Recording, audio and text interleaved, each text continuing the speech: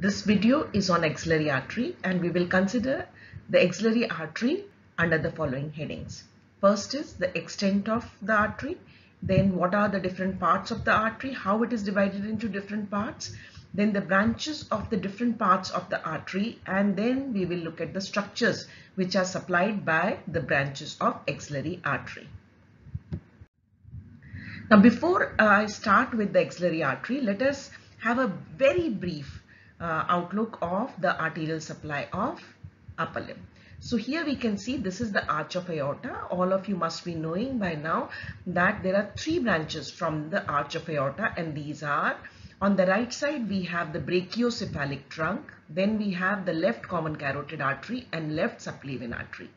The brachiocephalic trunk on the right side, that is going to divide into right subclavian artery and right common carotid artery. So this subclavian artery, which runs in the neck, once it reaches the axilla, you start calling this as the axillary artery. The axillary artery in the arm, you start calling this as brachial artery. Brachial artery here gives one very important branch which is known as profunda brachiae artery, which is the main artery of the arm.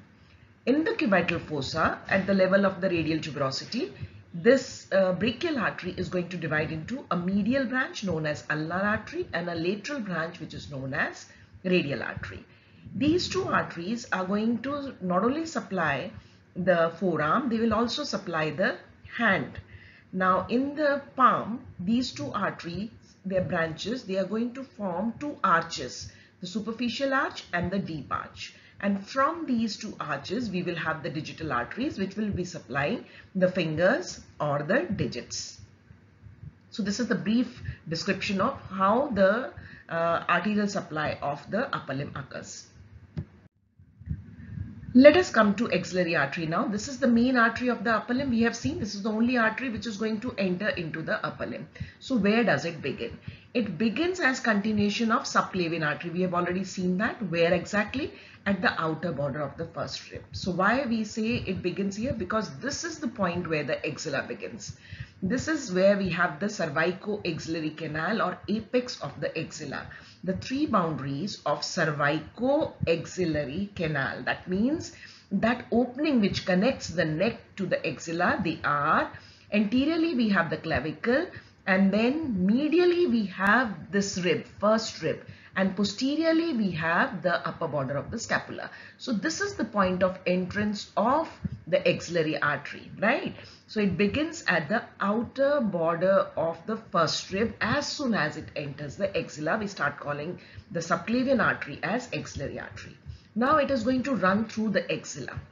And then what happens is at the lower border of the teres major, this is the teres major muscle attached to the along the lateral border of scapula.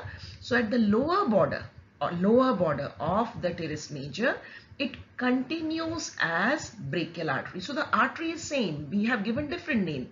When it is in the neck, we called it subclavian artery. When it runs in the axilla, we call it axillary artery.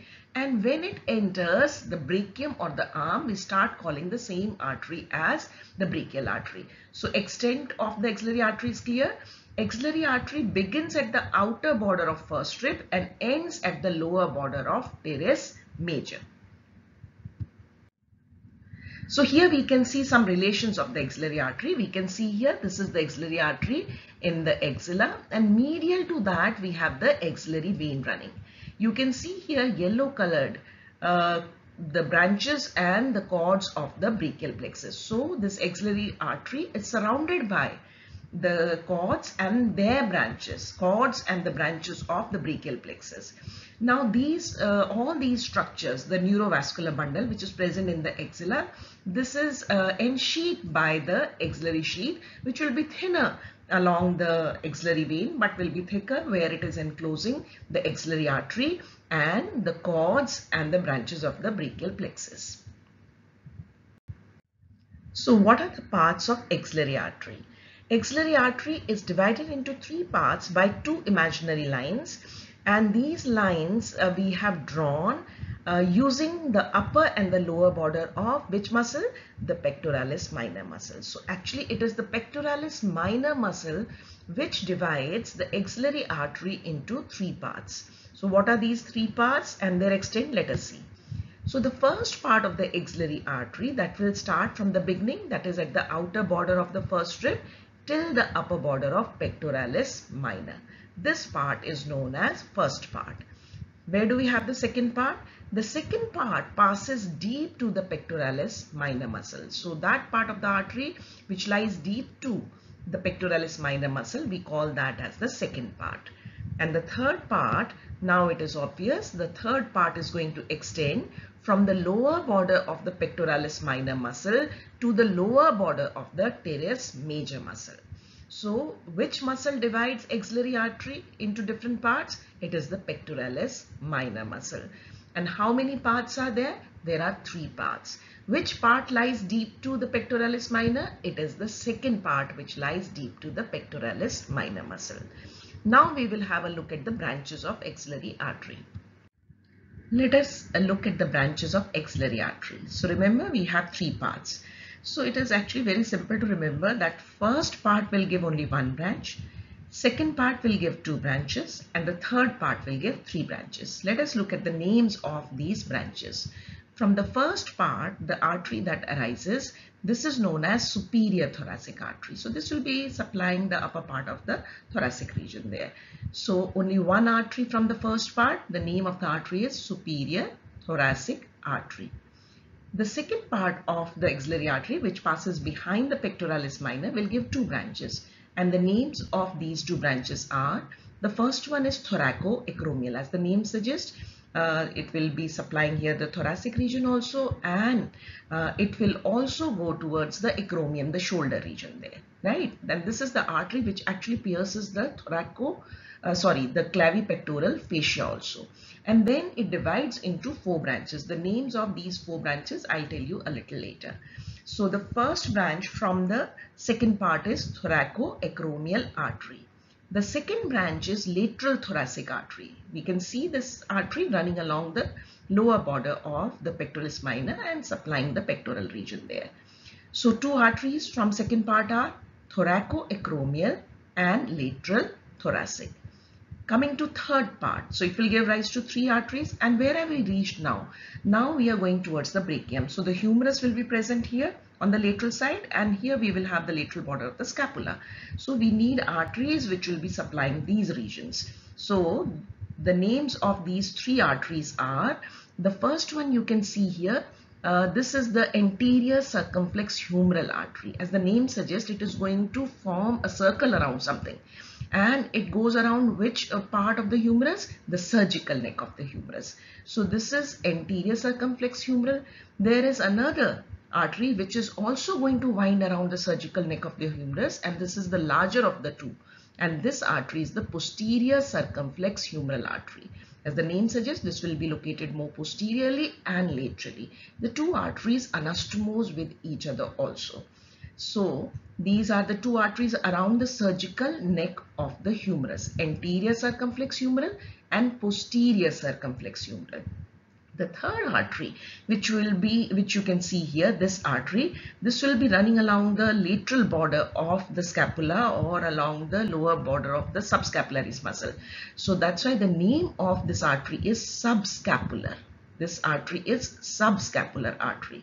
So the three branches are anterior circumflex humeral, posterior circumflex humeral, and the subscapular artery from the third part of axillary artery. Now we will look at the distribution.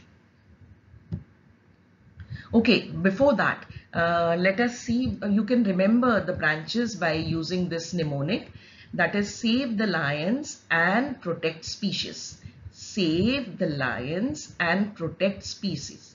Save is, S is for the superior thoracic artery, the T is for thoracoacromial, lion is for lateral thoracic, and is for anterior circumflex humeral, protect P is for posterior circumflex humeral, and species ka S is for subscapular artery. So now we will go to the distribution. Okay, so branches of axillary artery and the structures supplied by them. So we will start with the branch of first part, that is superior thoracic artery. This is going to supply the pectoral muscles, the pectoralis minor and the pectoralis major. From the second part, the first artery was the thoracoacromial artery. Let us see, and I told you it will divide into 4 branches. So those 4 branches are, first is the clavicular branch. As the name suggests, this is going to go towards the clavicle. It supplies sternoclavicular joint and the subclavius muscle. Sternoclavicular joint and subclavius muscle. It is simple to remember. Clavicular branch has to go towards the clavicle. Goes till where? Sternoclavicular joint. And which muscle takes origin from the inferior surface of the clavicle, that is subclavius. Which is the second branch? The second branch is pectoral. As the name suggests, this is going to supply the pectoral muscles. In addition to that, in the pectoral region, we have the mammary gland. So it will also supply the mammary gland. So pectoral branch will supply pectoral muscles and the mammary gland. Then the third branch is acromial. So this is going to go towards the acromion. So there we have the deltoid muscle, right? So it will supply deltoid muscle, and it will participate in an arterial anastomosis which occurs at the acromion. That we will deal in some other video. So this is the acromial branch. The last branch is the deltoid branch, right? So this actually will supply deltoid muscle, the name itself tells, plus it will also supply the pectoralis major. This will be actually passing along that deltopectoral groove. So that way you can remember it will supply both these muscles, that is the deltoid muscle as well as the pectoralis major muscle. So thoracoacromial, what are the 4 branches of that? First is clavicular. Try to imagine in your body. First goes towards the clavicle, so clavicular, another to the pectoral region, pectoral, and these 2 are going towards the shoulder region. One is acromial and the other is deltoid. Let us see which is the second branch from the second part, that is lateral thoracic, and this supplies the pectoral muscles again, as well as the serratus anterior muscle also, plus the mammary gland, right? So because it is going along the lateral region, right? Lateral aspect of the pectoral region, right? So that's why mainly the pectoralis major muscle it will supply, serratus anterior, which is taking origin from the upper 8 ribs, right? So that is present more on the lateral aspect of the pectoral region. So that will be supplied, plus it will also give to the mammary gland. So now we can see the second part of the axillary artery is also, besides supplying the muscles of the pectoral region and of the shoulder region, they are also supplying the mammary gland. Coming to the third part. So we have the first branch is anterior circumflex humeral. As I said, it winds around surgical neck of humerus anteriorly and gives an ascending branch. This is going to run in this bicipital groove which is present, intertubercular sulcus, which is present between the greater and the lesser tubercles of the humerus, and this will supply head of the humerus and the shoulder joint. So these 2 structures will be supplied, so important artery. Then we have the posterior circumflex humeral. This also winds around the surgical neck of the humerus, but this is placed posteriorly, and this will supply shoulder joint also, and it gives a descending branch. Anterior circumflex gave an ascending branch, right, to supply the shoulder joint and the head of the humerus. This will give a, besides giving a branch to the shoulder joint, it will give a descending branch. Now this descending branch is going to anastomose with a branch from the profunda brachii artery. So this is posterior circumflex humeral. Third is the subscapular artery. The subscapular artery, now as the name suggests, it has to go posteriorly towards the scapular region. So this will divide into 2 branches. In fact, we can say that it gives a branch and then continues as the other branch, which I'll show you a little later. So the branch it gives is known as circumflex scapula. So it also has to wind around something.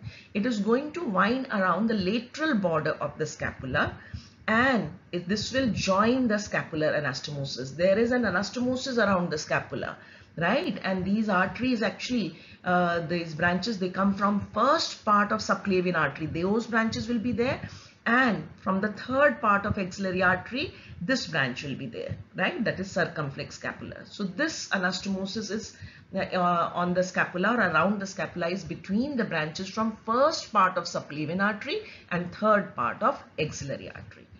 Now the second branch or the continuation of subscapular artery is known as thoracodorsal. And as the name suggests, this is going to the dorsal aspect of the trunk, and this will actually continue inferiorly along with thoracodorsal nerve, which is also known as nerve to latissimus dorsi. So this artery will supply latissimus dorsi muscle.